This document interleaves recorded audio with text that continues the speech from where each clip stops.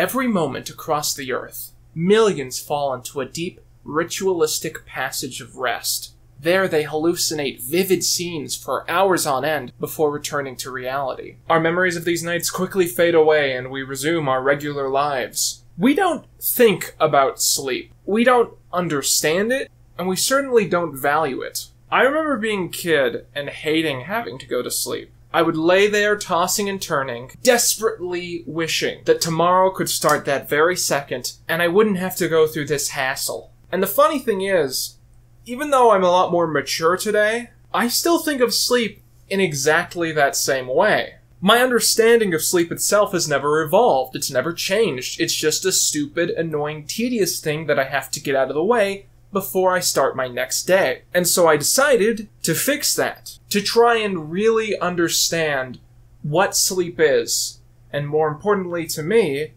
what dreams are. So this is that video.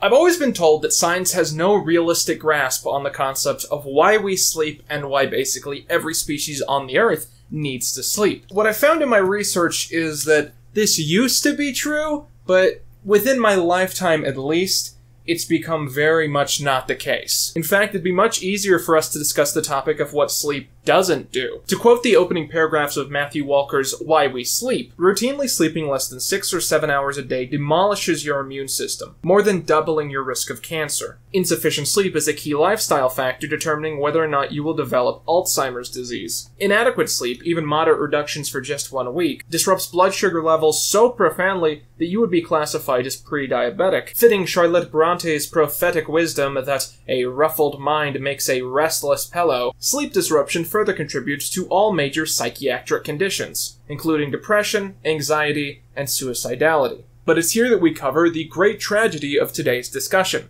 that being society's choice to treat sleep like a disease and not a cure. People tend to connect sleep with laziness. Sleep is the antithesis to work. People want to be working and they hate sleep. People who fail to snap out of sleep or are genetically prone to sleep at irregular times are seen as degenerates of sort. And the entire Western world is constructed so you basically have to miss out on sleep to get ahead. We have school-aged children wake up at extremely irregular hours, we expect them to stay up late at night studying, and in general you are encouraged to burn the candle at both ends. What's ironic is that sleep is one of the most important tools in learning and problem solving, but I'm getting ahead of myself. Sleep is generally caused by two somewhat opposing forces: the drive to stay awake and the pressure to fall asleep. The drive to stay awake is caused by an internal clock in your system known as your circadian rhythm. This is basically how your body knows what time of day it is and when it should cue certain things. It's been shown that even humans who put themselves into isolation away from the sun go through day and night cycles very close to 24 hours in total. This internal system, which knows when it should be day and when it should be night, even if you have no contact with the sun, is also what causes jet lag. I'm looking up a word I'm about to say. Adenosine. Adenosine? The other opposing force, known as sleep pressure, is caused by a buildup of a chemical in your brain known as adenosine. I sound so smart. During sleep, after 8 full hours, this chemical is totally wiped out by the brain. The longer you're awake, the more adenosine there is, and thus the more tired you're going to feel because your body wants to fall into rest to get rid of it. As I've mentioned, the two forces of the drive to stay awake and the pressure to fall asleep are completely separate and seemingly unaware of each other, meaning sometimes they can work together, but often they work in opposition of one another. You see, ideally, when your pressure to fall asleep is high and your drive to be awake is low, this is when you would fall asleep. But some people try to cheat the system. You see, if you push yourself through the period of time where you start to feel the pressure to fall asleep, your drive to stay awake will eventually rise again, and that will overpower your pressure to fall asleep. This is why people can pull all-nighters where it gets to a point where they don't even feel tired anymore. However, once the drive to stay awake fades, the pressure to fall asleep will be monumentous because you will have an immense amount of adenosine in your system, and thus you will crash, and you will crash hard. Furthermore, doing this has a horrifying effect on your mental and physical health, which is not surprising when you consider that you are essentially tricking your brain into building up an unhealthy amount of a chemical that it is trying to get rid of.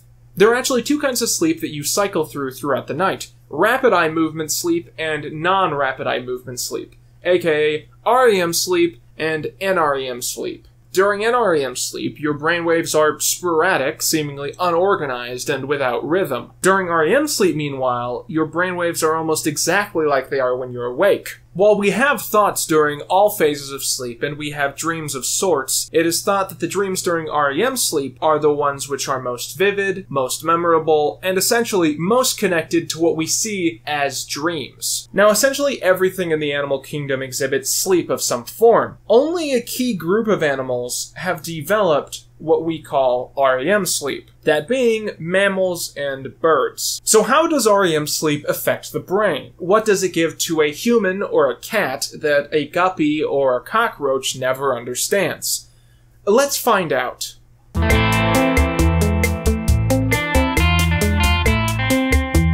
NREM sleep has been connected to the storing of episodic memory, while REM sleep has been connected to procedural and emotional memory. Furthermore, it is REM sleep that shows the greatest talent at connecting different pieces of information. Not just showing the talents of holding on to memories and thoughts, but sporadically connecting one to the next. It's been said that through this talent, REM sleep births creativity and problem solving. Obtaining REM sleep has also been connected to recognizing faces, body language, and other social cues. This allows us to form emotional bonds with other members of our species. But it's when these two things come together, the talent of problem solving and the ability to communicate with other problem solvers, that things really get going. Matthew Walker theorizes in his book that it was the ability of Homo erectus to travel from sleeping in trees to sleeping on the ground, protected by fire, that allowed us to exhibit longer bouts of REM sleep. With that came societal connections and a much higher intelligence.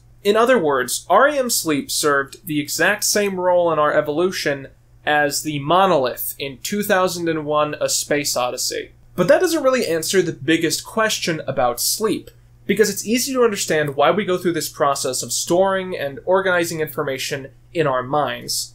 But what's not easy to grasp is why we seem to do this through a series of vivid hallucinations.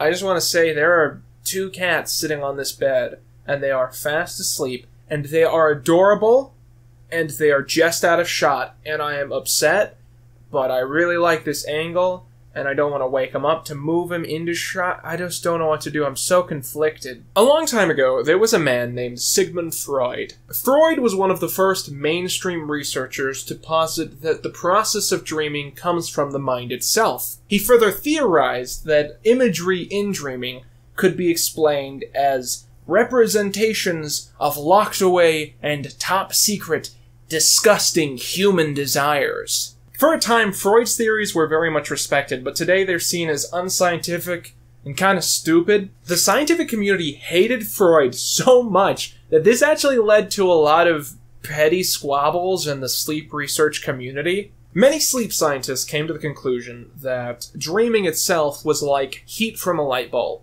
That being that it was an accidental byproduct of something else that the brain was trying to do as we slept, and that it had no evolutionary benefits or purpose in the human system. These days, this stance is also seen as unscientific and really, really stupid.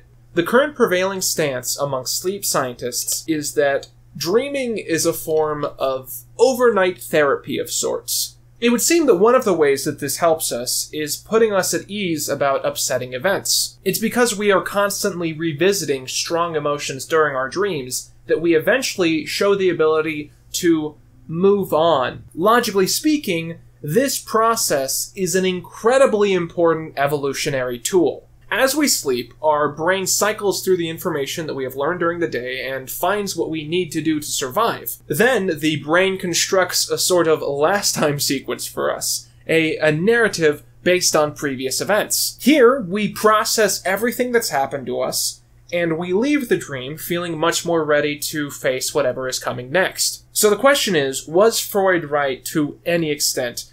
Can you use your dreams to analyze your subconscious? The answer is sometimes but not really to the extent that he did it. A lot of your dreams are going to naturally focus on negative emotions that you feel during the day. It takes your anxieties and your deepest fears, and it implements these into your visions. But on the other hand, a lot of dreaming is just filler that the mind is coming up with. Morphed and out of place half memories of things thrown in to fill up time. So if you feel like a dream is showing a representation of a very strong emotion that you've been feeling recently, it's very possible that that is actually the case. But it's hard to make the case for theories about consistent symbolism in dreams, because most often than not, it's just random stuff your brain is coming up with. When we sleep, the emotional parts of our brains light up, and the sections that focus on logic power down. It's simply natural that because of this, things in your dream are going to be random and aren't going to make a lot of sense. Your sister will suddenly become a friend from high school, then your friend from high school is going to turn into a kettle pot, then your kettle pot is going to turn into your cat. Hashtag plot hole. Ding! The point isn't to form a complete narrative, it's to connect our current thoughts to previous memories to emotionally stabilize us. You're not even supposed to be able to recognize the discrepancies in these dreams while you're in them. Or at least, that's what people tell me.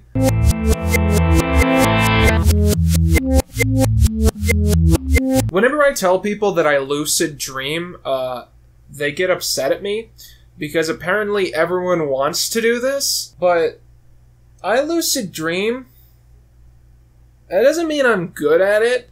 To be a lucid dreamer is to be able to recognize when you are in a dream. It is also often connected with the ability to change the dream as you will it. I didn't get that half of the superpower. Okay, every once in a while, I figure out how to do that in the dream. And my first instinct is always to do the dance from Santa Claus is Coming to Town. Come on, there's a good tailwind blowing.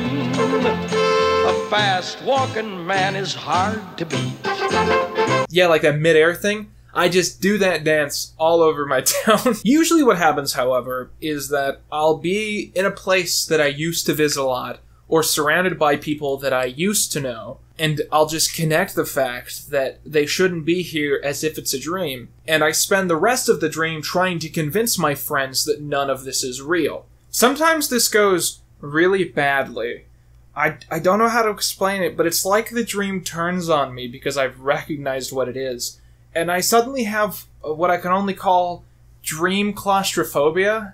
Like, where I feel like I'm in a cramped place because I realize I exist within the confines of my own mind, and I spend the rest of the dream trying to escape. But what's a lot more common is I just end up sitting down with these people that I haven't seen in years, and we have a deep conversation. And I somehow convince them. I somehow convince them that this is all a dream.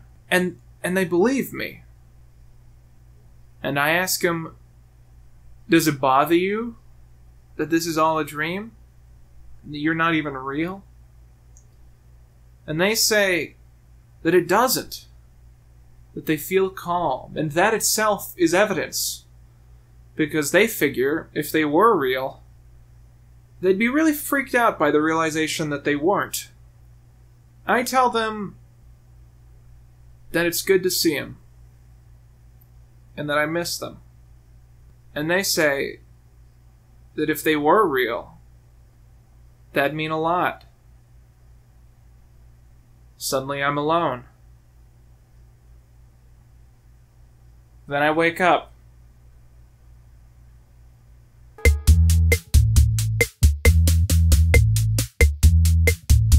So like I said, I read a couple different books while I was trying to do research for this video, and I thought I'd really quickly review them in case any of you want to do further reading. The first main one was Sleep, a very brief introduction. This says Oxford on the front, which I guess means it's Oxford approved, and I think it's written by Oxford teachers. What I learned during this book is that I am not smart enough to go to Oxford. The one that I've constantly quoted throughout this video is Why We Sleep by Matthew Walker, PhD. From what I've heard, this guy has spent his whole life researching dreams, and he's one of the leading resources. This book basically lays out all the facts that we know about sleep, and it's very interesting and compelling, and basically tells you everything you need to know. Meanwhile, The Mind at Night by Andrea Rock goes through it in a much different way, and as you can tell, I put a lot of notes in this one because it's really interesting as well. The way she does it is she goes through one researcher at a time and discusses that researcher's journey and what that researcher found out. And you just learn a lot about sleep research and sleep through this process. And this is probably the most compelling read. It's the one that you guys would enjoy the most. Then there's Dreamland by David K. Randall. I didn't have time to read that one. But those are my reviews of the books. I don't have anything else in the script, so the rest of this is off the cuff. I guess the biggest thing I've learned from doing all this research is that sleep is incredibly important to maintaining mental and physical health. And it can be so disastrous to skip out on the 8 hours a night that we really need. Specifically in these two books, you find out there are so many mental diseases that either are affected by sleep or are potentially caused by sleep. There's apparently been a lot of research about the nature of REM sleep during depression, and if REM sleep actually makes depression worse, because instead of addressing anxieties and fears, it confirms the negative image that we have of ourselves. I mean, that's just an example. There's so much here that I didn't have time to cover. It's really a super interesting topic. With all that, I've been Quinton Reviews. And that's all you need.